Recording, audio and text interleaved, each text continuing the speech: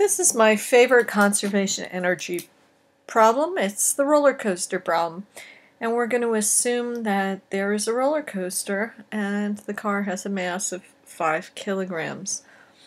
And the roller coaster has a 40-meter hill, a 20-meter hill, a 0 hill, a 20-meter, and a 10-meter. And the first thing that happens when you get on a roller coaster is a little conveyor belt or whatever it is puts work in and pulls you up to the top of the hill. And at the top of the hill, that detaches and you sit there for a moment motionless. So first off, let's just fill in the heights real quick. 40 meters, 20 meters, 0 meters, 20 meters, 10 meters. The other thing we know is that since the car stops at the top of the hill, the velocity is 0 and the kinetic energy is therefore 0. And here, where the height is 0, the potential energy is going to be 0.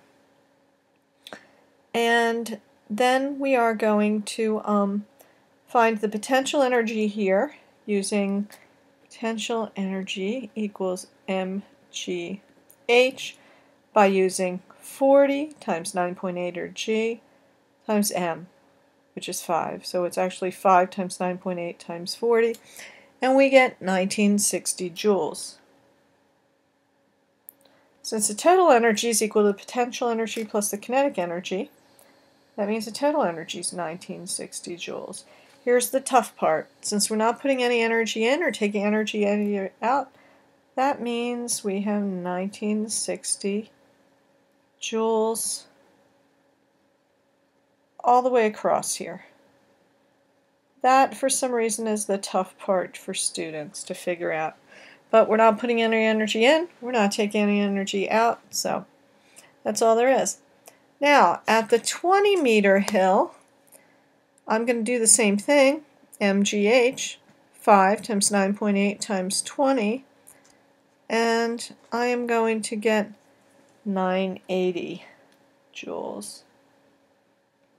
And this other hill is 20 meters, I'm going to get 980 joules there.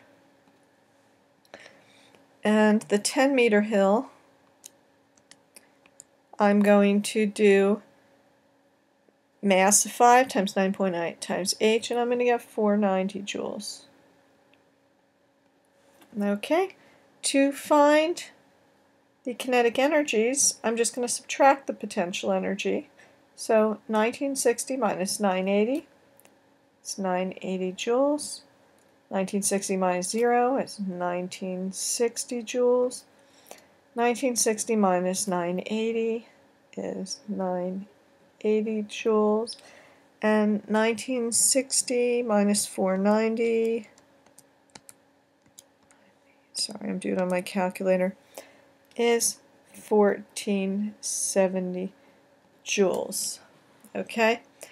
Now, all we're missing is velocity. So, just to review one more time, 1960 plus 0 is 1960, 980 plus 980 is 1960, 0 plus 1960, 1960, 980 plus 980, 1960, 490 plus 1470 is 1960. To get the kinetic energy, or the velocity from the kinetic energy, since kinetic energy is 1/2 mv squared, we can solve for velocity, which is equal to the square root of 2ke divided by m. So let's do that to get the kinetic, or the velocity of the two cars that are 980 joules. So 980 times 980 is 1960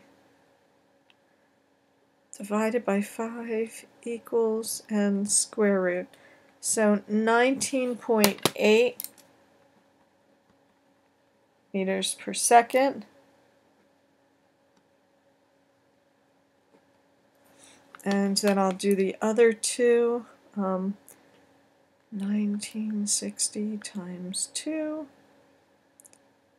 divided by 5 equals square root 20 8, and that should be faster, so that makes sense. And last but not least, 1470 times 2 divided by 5 equals 24.2 meters per second. And that one makes sense too, because it's not as slow as those, but it's not as fast as that. It's somewhere in between. So there you have it. There is